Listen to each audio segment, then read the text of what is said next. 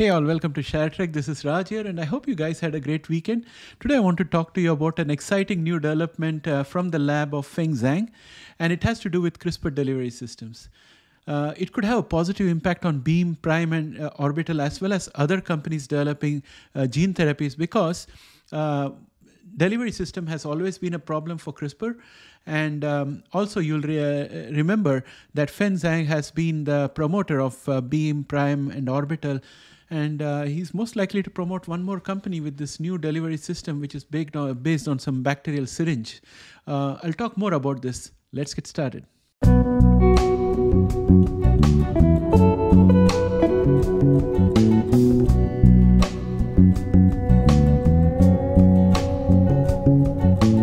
Welcome back, friends. We know that there is a problem with the delivery systems for CRISPR-Cas9, and various methods like LNP have been tried before.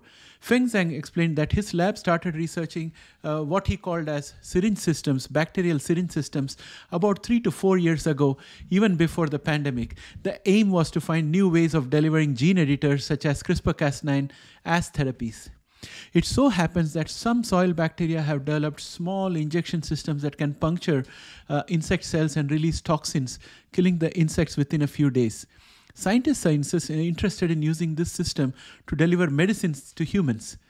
In a recent study published in the journal Nature, researchers from the lab of Feng Zhang, a CRISPR researcher at MIT, engineered these bacterial syringes to deliver potential therapies such as toxins that can kill cancer cells or gene editors which can edit the genes. They used an AI program to develop syringes that can load specific proteins and target human cells. In the study, the researchers began by modifying a harmless strain of E. coli bacteria to produce the same syringes as the bug-killing soil bacteria, which they could then isolate and purify. They then demonstrated that these syringes could be loaded with proteins not typically found in them. After this, the researchers attempted to modify the syringes to target human cells, but encountered several failed attempts. However, their efforts were successful after a new version of an AI program called AlphaFold that can predict a protein structure based on its sequence was released.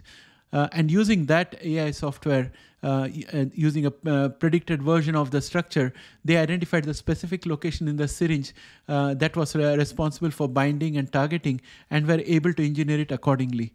The programmable syringes developed by the researchers were then used in a series of experiments. They were able to target cancer cells and deliver gene-editing proteins, including Cas9, to human cells. Initially, the cells already contained guide RNA, which is necessary for targeting gene editors.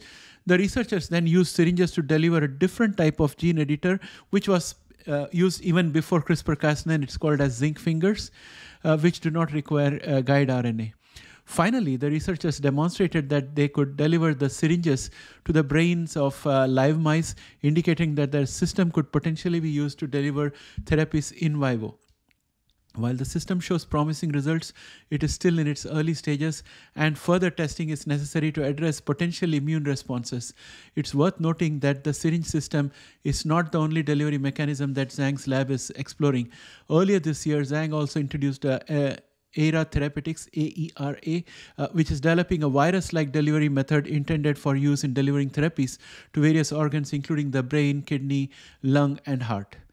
Zhang has been a serial launcher of companies. It's quite possible that we may have a separate company soon for this as a new venture. Also, the intriguing question for many investors like us would be whether Beam, Prime, and Orbital can get the benefit of this technology if it succeeds, and how it can boost their prospects, assuming the immune response issue is handled. Another tantalizing prospect is for HIV therapies, which use gene therapy, because HIV does form dormant pools in the brain. And if a therapy can be delivered to the brain where it can excise the HIV virus, then potentially that's another avenue to explore. So it's a very exciting frontier that we are looking at. And I hope this succeeds. And also I can visualize that many of the therapies which have been developed right now and which have been approved by FDA would they be made even more superior by using this technology? Will it reduce the cost of delivery, the cost of implementation? So those are all very interesting questions, and in the next year or so, I think we will find answers to those questions. So stay tuned for Feng Zhang's laboratory to come back and give us maybe a news about a new company or success of this delivery system. I hope you guys liked this video. Please press the like button if you did. And in case you are not yet a subscriber, please subscribe. I'm saying that specifically because 55% of our viewers have not subscribed to the channel. If you are one of them, please subscribe and help me grow this channel. Thanks and have a great day. Bye for now.